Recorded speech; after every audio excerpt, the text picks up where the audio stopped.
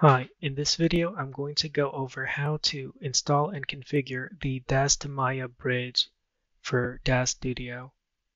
Starting from Daz Central, find the Daz to Maya bridge icon and click Install. If you already have Daz to Maya bridge installed, then you may have an update icon, so you should click that instead. Once Daz to Maya is installed and updated, click the Open icon to start Daz Studio.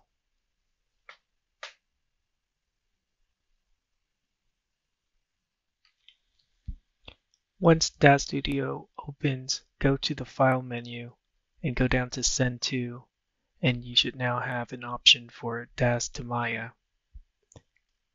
Go ahead and click that and you'll get the Daz to Maya bridge window. If you don't have anything in your scene, you will get this help text up at the top with GitHub, FAQ, YouTube, and Daz 3D forums links.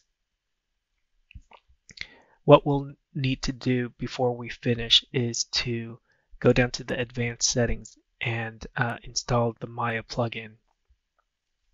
So go ahead and click Install Plugin, and the default folder that should open up in the Choose Maya Modules folder window should be where Maya stores all of its configuration files.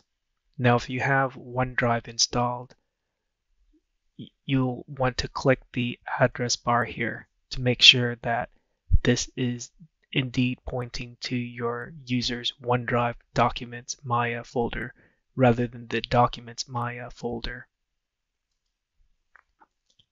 Now in here, you'll see a Modules and a Plugins folder, but you can just go ahead and select folder here, and you should see a message saying that Maya module was successfully installed into the OneDrive Documents Maya Modules folder if you're using the OneDrive backup, or it will just be the Documents Maya Modules folder if you don't have that. Once that's installed, you should now be able to open Maya and see the Daz to Maya bridge options. Once Maya is loaded, you should now have a Daz to Maya tab in your Maya shelf. And the first icon here should be Daz Import.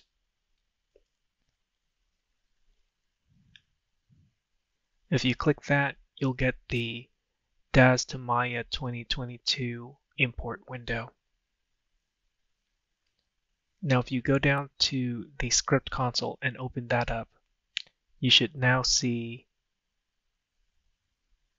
the output for the version of Python, but also the version of the Daz to Maya bridge that is currently installed into Maya. And then you should see the intermediate folder, which is the path that the Maya plugin is checking for assets exported from Daz Studio. And that's it for the installation of the Daz to Maya bridge.